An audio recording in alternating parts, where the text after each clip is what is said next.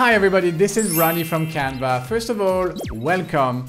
In this tutorial, I'm going to show you step by step how to create an animated social media post with Canva that you can share on Facebook or Instagram in order to promote your online store. So if you're ready, let's go. Alright, so let's jump into this tutorial. We are going to create an animated social media post. And the good news is that we have a type of document for that. So if you search from the Canva homepage, if you search for animated social media, you will see, depending on what type of document you used recently, but you might see it right here in the first positions, or you can search for animated. Just typing animated and you will see animated social media, and that's 800 by 800 pixel document. So let's click on that and we will start with a blank document. We are going to create from scratch today. So this is our Canva and we are going to start designing. So the idea here is to promote a new range of products in our online store. And let's imagine we are selling organic oils. So the post we are going to design is to promote our new range of coconut organic oil.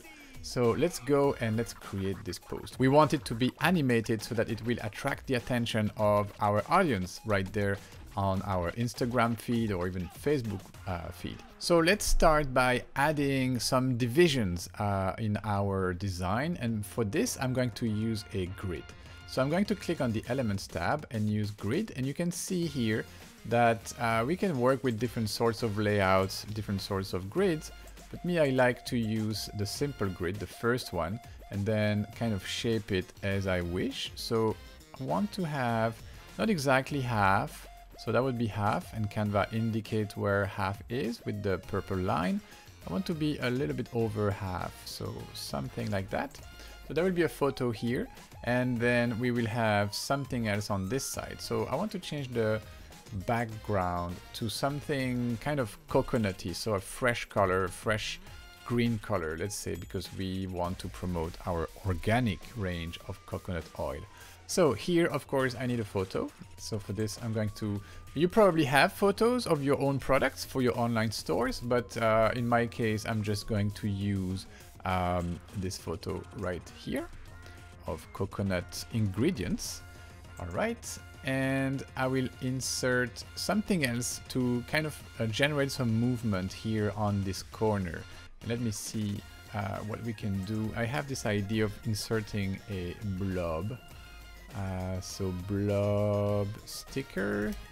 I will type this blob sticker. Oh, but should not search for that in the photo category, but under the elements category. So go to elements, don't be like me, don't do this mistake, and search for blob. Let's just type in blob. All right, but these are not moving, so I will search for blob sticker. The stickers are the moving elements in Canva. So now you see we have these moving blobs, and I'm going to use one of these to generate some movement here in the corner. So for that, I'm going to use, which one? This one? Yes, this is nice. So I'm going to position it here for now. We are going to add some text here. So the text I'm going to add, let me create a text box by pressing my T key. So there.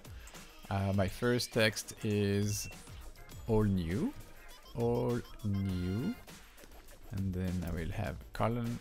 And I want to change my font for a font that I have been using recently. It's called Libre Baskerville. So I really like this font, Libre. Yep, Baskerville. There. So all new, 24 is fine.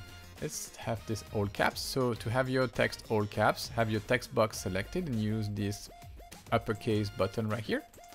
Perfect. So we have our first text box. Going to position that here. And then I'm going to create another text box. So again, T. And we are going to promote our organic oil collection. Okay, this shouldn't be uppercase. Okay, I want this, the whole thing, not uppercase. and I want this justified to the left like this, and I want this bigger, let's say 64. Okay, on only 2 lines, and I can see the spacing between these lines is too high, so I'm going to reduce this to maybe 1.1. Let's see. Yes, this looks good, and I want this to be like this, italic. Let me see if this fits here. It's a little bit too big, so I'm going to reduce the size and align right here. So all new organic oil collection. Okay, it's a little bit too much, close to the top here, to the upper edge of my design. So I'm going to move it down a little bit. Maybe reduce this also. Just trying now to find some harmony in this layout. So this looks good. Maybe reduce the spacing a little tiny bit more to 1.05. So I want these 2 letters to touch. Okay, this looks nice. So we have our first part of the design, and then I have some more text that I want to add here in the lower part of my design, and I want to go back to 24, and non-italic is fine. I'm going to move this here, reduce the size, and this should say now available in our online store. I'm going to reduce the size of this to 20, so I can just grab it here and reduce like this. Okay, 20, this looks good. And I will center it like this. Okay, now available in our online store. Maybe I could change the color to white. Let's see how it would look. Not so great, so let's go back to the original black color. What I could do is that I want to stress that this is now available in our online store. So I want to kind of emphasize the online here. So I'm going to use another sticker. So sticker line. I want to kind of underline this. So I could use this first one right here, which is nice. Let me see if I can find some other type of underlining, which is nice. This one is okay, but it's red. It's not going to work with this design. Let me see. Oh, this one could be nice. So let me grab this. Yeah, this is nice.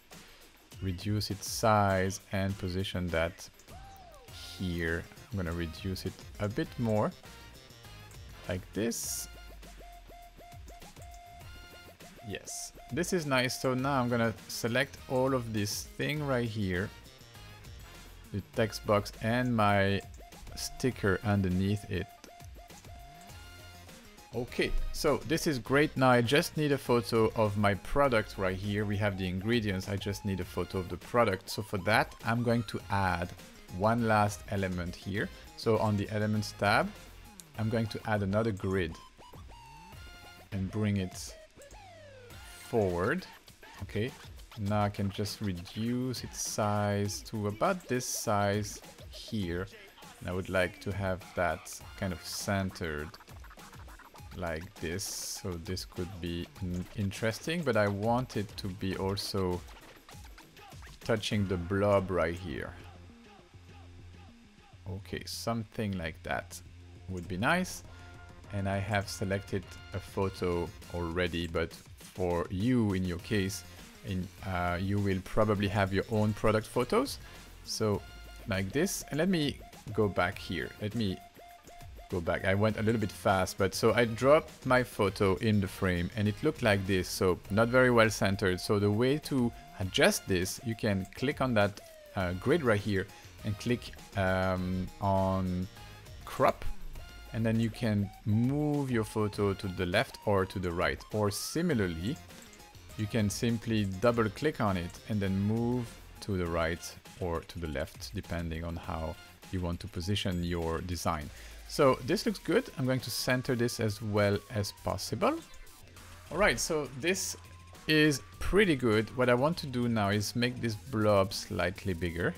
Yes, so now it comes down all the way, and I'm going to move these two boxes even a bit more.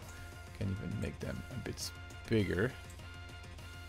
just fine-tuning this design, but it looks pretty good to me. That's it, guys. I think we have a pretty good social media post here that will grab people's attention for sure in the news feed. Let me see if I can tweak this slightly like this.